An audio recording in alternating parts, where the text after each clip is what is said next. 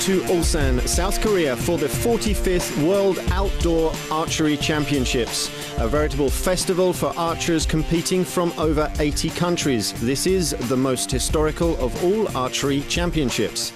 This event was first held in Poland in 1931. Our hosts, however, did not appear on the championship circuit until the 30th Berlin World Championships in 1979. So sit back and enjoy archery at its very best from the homeland of archery champions. So the first match of the day, the team compound bronze match for women, 153-168, Mexico trailing behind the United States. Mexico, the number 3 seed in qualification, and number 5 seed Mexico. Joining me in the commentators' booth, Juan Carlos Holgado, FITA event director and Olympic champion from 1992. Juan Carlos, a few words about this Mexican team. Mexico has progressed very strong in the last year, but the favorite was supposed to be United States. United States in compound, male and females, are the strongest country in the world, and the match could see that they were really ready to win. And just a few words about the Ochoa Mexico dynasty there. There's a family totally dedicated to archery with Ruben, with Almendra, and it seems that they exchange the knowledge and they get better and better event after event. The scores began with Mexico scoring 51 in the first end, USA 53, 52 Mexico in the second, 56 USA in the third, 50-59, and the lead was stretching. In the final end, even though it evened out 55-55, USA took the match 223-208.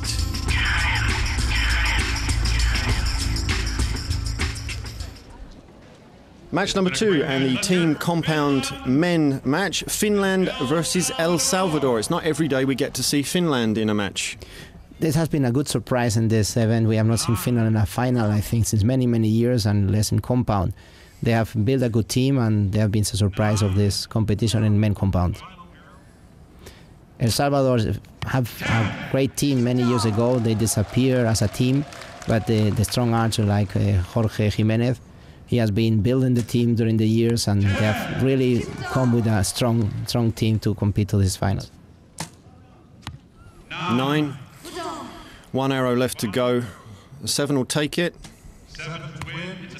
And that's the second 9. 224-221. I suppose no great surprise then, El Salvador taking the bronze medal. They have much more experience, and Jorge is a big difference, as he has been performing very well in the last 2 competitions. But I have to say that the other 2 archers were also very confident, and as I say, the 3 of them together, they were really good and very strong as a team.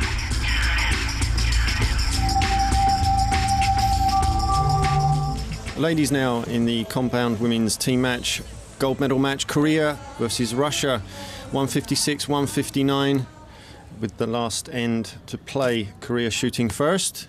Juan Carlos, it's never an easy match playing Korea. Never, but Korea was not supposed to be so strong in compound. We could see them coming, but not as strong as they were here. So Korea has built a very good compound team, and we could see that arriving in this final, they were ready to win. In fact, they were leading most of the time until they make a mistake, of an experienced mistake. What would you explain is the delay for them joining the compound competition? Korea was very focused since many years in the Olympic style, and compound was not their main focus. But since Daegu, the Universidad in 2003, where they have to build a team for this Universidad, they start to introducing compound archery, and right now they have a more or less a professional status of the archer that make them train hard and train daily and get to the level to arrive to this kind of finals. Even so, the Russian Federation take the bronze medal match 215-209. Russia has much more experience. They have a strong team competing since 3 or 4 years in the World Cup and World Championship. They have Albina as a strong archer of the team. So it's not a surprise that Russia won the match, despite the fact that Korean was shooting really good and has a good level.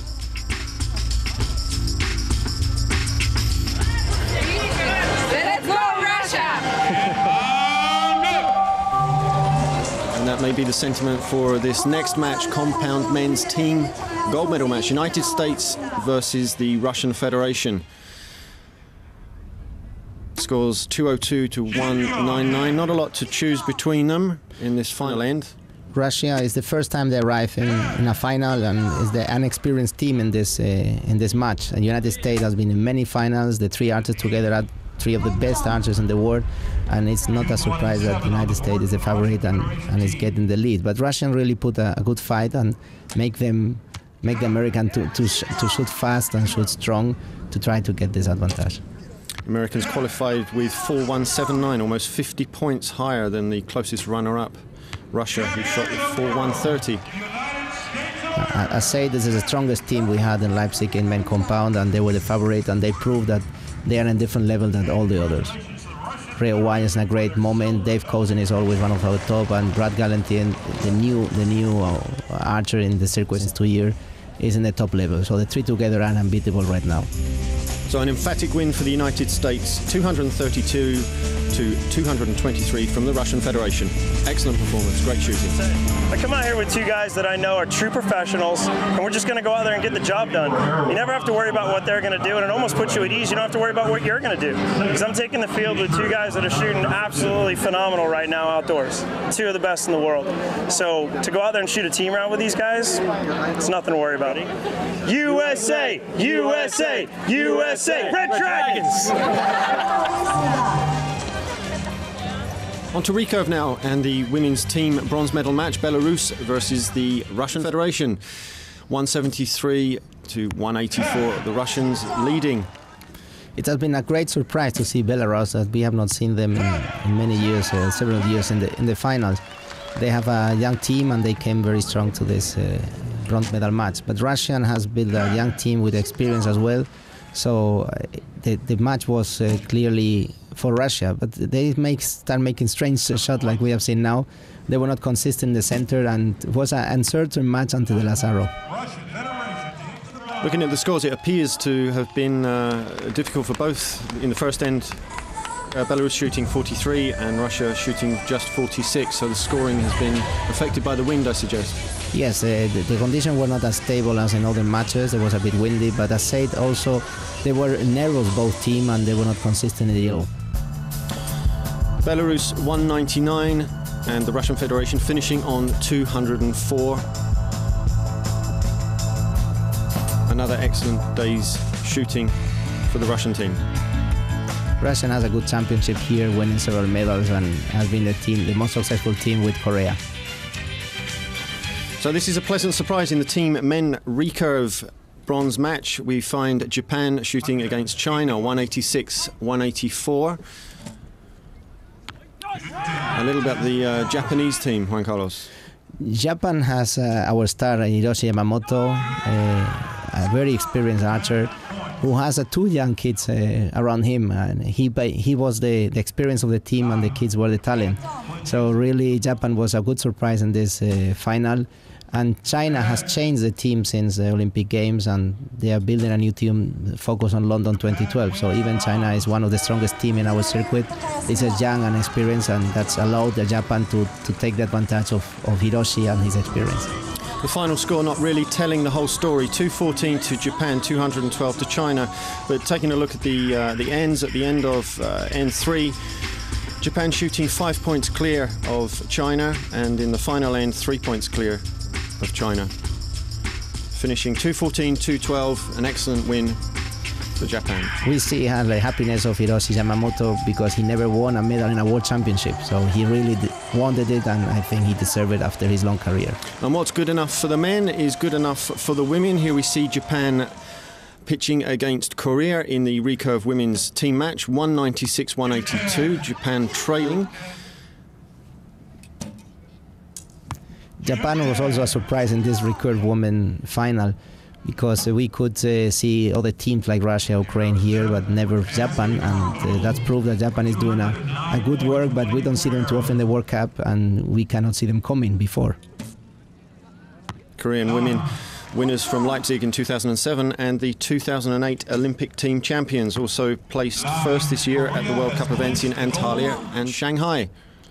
Unfortunately, this match has not too much history because the lead of the Korean team was so big that nobody could expect that Japan was coming back. So Korean were the favorite, and they proved it because individually they are much better than the Koreans. Before the match, Korea seeded first and Japan seeded 14th. But not a bad score for the Japanese team there. 224 from Korea, 209 from Japan. To beat a Korean, you have to shoot at the maximum level, and Japan didn't do it in this final. They did it before to arrive to the medal matches, but not in this final, and it's clear that the psychological part is very difficult to beat a Korean when you are not convinced you can do it. Now for some European flair. France versus the hosts Korea in the gold medal recurve men's team match. Final featuring the leaders and run-up from qualifications. It's very good and very nice to see the France team performing so well. We have not seen them since a while, and they have done a great competition, and was another surprise of this event. As we have seen, we have several surprises. They perform excellent, and they really make a big fight against Korea. Just 2 points separating these two teams at the beginning of this end. Korea on 167 and France on 165. For me, it has been the most exciting match of the championship. It has been, until the last arrow, very tight, and Korea proved that when they are under stress and under pressure, they do the best. Finishing with 310s is something that is not easy to do, especially in your host country, when the pressure that everybody expects you to win. And looking at the scores, it's as simple as that. The final 3 arrows, 10-10-10 for Korea and 9-9-9 for France. So bad luck to the French team. But this match proved to all around the world, all the archers, that Korean are human and can be beaten. They were afraid under the last arrow, and that's what they mentioned in most of this interview. The men recurve team is also under pressure because in Korea just the women bring the medals. The men never bring so many medals as the women, so they really wanted to prove that they are as good as the women. Ah, la prochaine fois, on les aura! Oui! And staying with that European flavour, it's the turn of Italy and Denmark now, with Laura Longo from Italy and Camilla Soimod from Denmark. The World Cup finalist in Copenhagen, Soimod has still something to shoot for today, a bronze medal. However, she had to face Laura in the final, and that's not an easy challenge. It is not. Camilla felt more confident. She thought that she was stronger, but Longo is a new young archer. She's very talented, has become very strong in the last 2 events, and she came to this final in a very strong confidence and believing in her form. One commentator mentioning that her shooting style is very similar to her teammate Sergio Pani. Sergio, of course, has a great influence in all the Italian archer. He is one of our top. He has been in many finals, the most regular compound archer in our World Cup. So I'm sure that most of the compound archer in Italy follow his style and his form of shooting. Laura taking it then 118 to 113, and that takes us straight on to the individual compound men's match. Stephen Clifton from New Zealand versus Jose Duo from Spain. Jose Duo is the second time he finds himself in this situation. In Leipzig in the last World Championship, he was also shooting for this bronze medal match, and unfortunately he lost. So he has a personal challenge here, going in the same situation and see if he can get it this time. It's also very good to see an archer from New Zealand, and in this championship we have medalists from the 5 continents, so we are really happy to see that archery is growing worldwide. End of the second end. There was only 2 points in it, with Duo leading, but Clifton shooting well in the third end, levelled things up at 87 apiece. So I believe that Jose Duo has to wait for the next World Championship to see if he can get it. He was really disappointed, though he thought he could do it this time, but he has to try in a third occasion to see if he gets a medal. And it's all in the details. Despite shooting 8 10s, he did manage to shoot 2 8s, and his component didn't shoot any. That takes us on to the individual compound women gold match. Horina Koidze from South Africa and Albina Loginova from Russia. 78-87. Loginova in the lead, shooting her 10th arrow. Jorina, with 17 years old, was a fantastic surprise for this competition. She performed very well 2 months ago in the Youth World Championship, and we could see it coming, but seeing a senior shooting for the gold medal match was a really good surprise. Albina has much more experience. She was second already in Leipzig in the World Championship, and she was performing well since then. So she was really the favorite to win this gold. Oginova already with a 7-point advantage on the board at the end of the second end, having 59 against 52.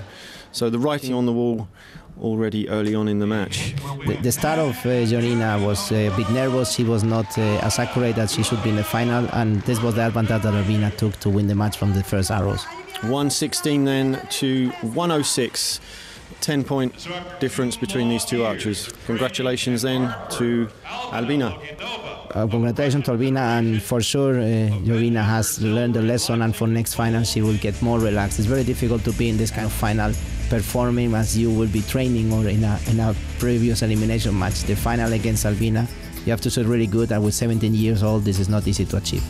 You can see how happy she is after the second place in Leipzig. Now she got the gold. Я очень счастлива. Я в очень хорошей форме находилась. I am very happy.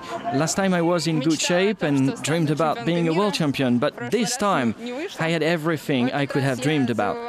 I am really happy now. Здесь, и я действительно очень счастлива. The individual compound men gold match now. Rio Wild from the USA and Liam Greenwood from Great Britain. 88 to 85. Rio Wild with 3-point advantage after 9 arrows. 3 to go. 3 points could look like it's not a big advantage, but in compound and in this level is really a big advantage. Rio has been shooting very solid, very strong all the championship, and he was a clear favorite since the beginning. At the end of the first end, it was even Stevens, and it took the end of the second end for Rio Wild to break open the advantage.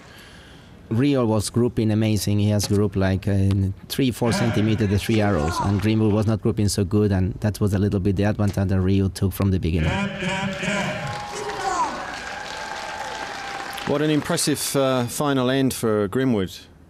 He came back clearly after the first arrows, but was already too much to come back and beat the favorite and the strong Rio Wild. Nerves are still there in the final end of the individual compound men's match. Both archers shooting perfect ends. 10, 10, 10, 10. Look at that, end 4, 30 apiece. 118 to 116. Yeah, Rio won the gold medal 12 years after his father did. So it's something that he has in mind, and he was talking to all of us that his father was a great inspiration for this championship because he wanted to offer this to him. Excellent performance from the Wild family there.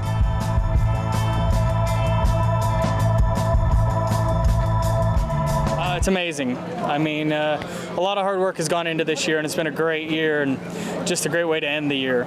It just tops it off with everything I could ask for. On to the recurve women's individual match, bronze medal. Karina Lipiaska from Poland and Natalia Sanchez from Colombia, 77 playing 78, Sanchez having the lead. Seeing a Polish archer in a medal match is not a surprise. They have a strong female team. But seeing Natalia from Colombia in a medal match is really a good surprise and prove that they have done a good job. They hired a Korean coach some years ago, and we can see clearly that the level has improved to a worldwide level. So Natalia has a lot of experience, and it's clearly show that she can manage this match a bit better than Lipiaska. Sanchez showing her experience with some very consistent scoring, whereas Lipiaska's scores fluctuated throughout the match. 99 points to Karina and a fantastic 105 to Natalia Sanchez from Colombia.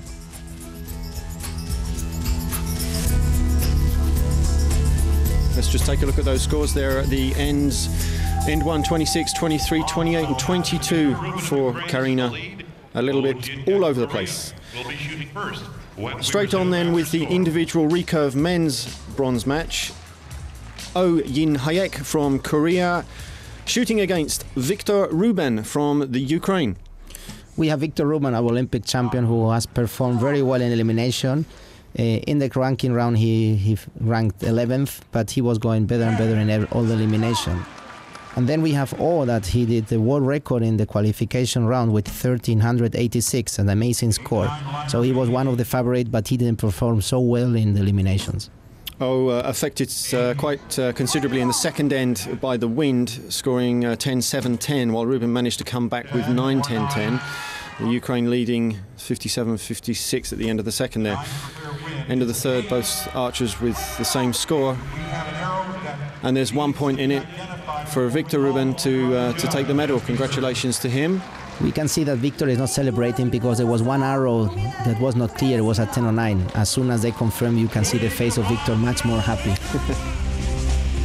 So there we have it, 111 to 110.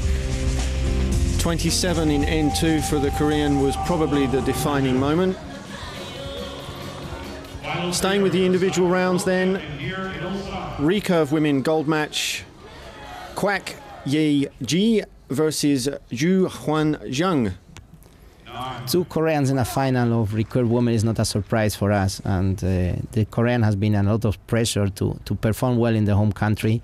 And as soon as they arrive in the final, both Korean, I think this pressure disappear and they start performing as they used to do, more relaxed. We see the faces are quite relaxed, and we have Jo, who was third in the ranking round, and she was 7 Olympic Games trying to get this medal. The end of the second end, Kwak had a 1 point lead over teammate Ju with 56, but even Stevens at the end of the third. 1 arrow left. Very tight score as is usual in a match against Koreans, but also at the same time very high level. And that's it, just 1 point in it. Ju takes the match 1-1-3 to 1-1-12. It was very good to see the atmosphere of the spectator. We had 3,000 people cheering, and because they were Koreans, you could feel the atmosphere and the enjoyment of the audience and the public. Worth mentioning, Juan Carlos, just looking at these slow motion shots of the archers, you can really see how they're aiming and performing. They are the reference for all the archers around the world. The technique is perfect, and they prove it competition after competition. It's my first participation in the World Championships. It was a really hard time, but I tried to do my best, and it paid off. Right now, I can say very much. I'm so proud. That takes us on to the final match in this competition, the individual recurve men's gold match between Im Dong-hyun of Korea and Lee Chang-hwan of Korea. Im, of course, the world champion in Leipzig. Yes, Im is the second time he arrived in this situation to fight for the gold. He took out his teammate Oh, who did the world record, so he was in a good shape and very confident to try to get the second gold medal. But Lee was not going to put it easy to him and was getting a good fight. Neither of these archers particularly scoring high. It's 8s and 9s at the moment with a few 10s scattered around. Is the wind a consideration here? Yes, for sure. They have not the pressure to try to do well in the country. They both are Koreans. What is true is that it was windy and they were challenging, and you can see the groups that are going to left or right. They're grouping well, but the wind is moving them. So Lee takes it, having started the end with just a 2 point advantage over his teammate, extends his lead to 113 over 108. Excellent performance from Mr. Lee. Very good. He has been in many competitions and he has not get the medal, so he deserved it. And he has been the second in the ranking round, so we could see that in this competition he was ready since the first day we start shooting. So Mr. Im suffering in the final end, scoring only 26 to Mr. Lee's 29. That's excellent grouping and shooting in the middle in the last arrow. That's what the Korean showed is they are different. When they need a 10, they make the 10 and they make it as consistent as we have seen right now. So congratulations to Mr. Lee and all of the Korean archers who put on a fantastic show in front of a packed stadium. The Koreans taking the recurve men, recurve women, a silver in the compound women's match, and the gold in the men and women team matches. A fantastic exhibition of archery. This was my first international competition, and I'm really happy I win here and I get the title, especially with this really tight match against Im Dong-hyun. That's it. Thank you very much for joining us for the 45th World Outdoor Archery Championships. An excellent competition, Juan Carlos. Fantastic competition, and again insisting that we have many countries present. We have medals for the 5 continents, which prove that archery is growing worldwide. So we will see you again in 2011 when we will be in the capable hands of the Italians in Turin. Until then, good shooting.